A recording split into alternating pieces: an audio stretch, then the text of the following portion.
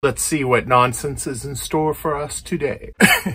President Biden just said that they're going to build a railroad across the Indian Ocean. Well, we're going to win and we're going to help. We have plans to build a railroad from the Pacific all the way across the Indian Ocean. I have no idea what he's talking about, but I'm sure his handlers behind the scene are just beside themselves going, what is he doing? He's not reading from the teleprompter. I think they probably just stress out every time he talks without reading what's written in front of him on the teleprompter. We have plans to build in Angola, one of the largest solar plants in the world.